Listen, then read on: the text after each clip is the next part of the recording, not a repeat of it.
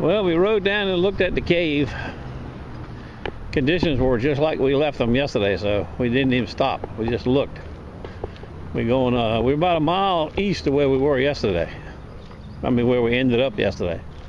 Where the big rocks are right here. Tide's low, 4 hours, I guess, or longer. We won't make it. Tide's low at 9:30 or 10, so we're going to hunt till dark probably. Stand by. A few waves on the bay. I figured it would be with the breeze, but they ain't too bad. Got that big chunk of concrete right there.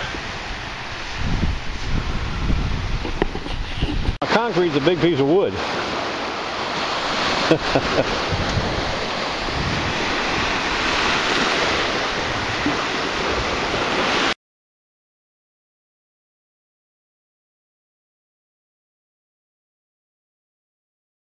It's just rough enough to make it miserable. Look at it. Crashes on your waist, bangs you all up on the head, arms. The bay is supposed to be smooth and slick. Little baby rollers. I don't like it. I hope it drops out a little bit.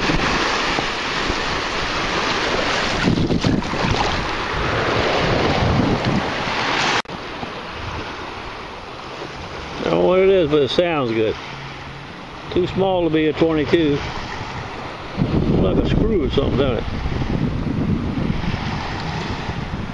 I doubt it'll stay on that rock getting it home, but maybe it will.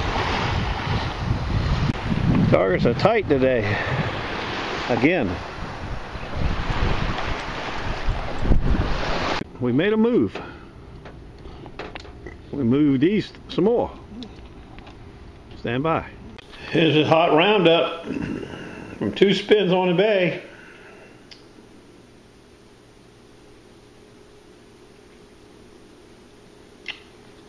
The last place we stopped, this is what we got. Then he got a dime and a piece of aluminum. That little doodad thing stayed together, whatever that is. That's the only cool thing I found today. Okay, I hope to see you tomorrow, Wednesday, someplace. Stand by. Good luck to everybody.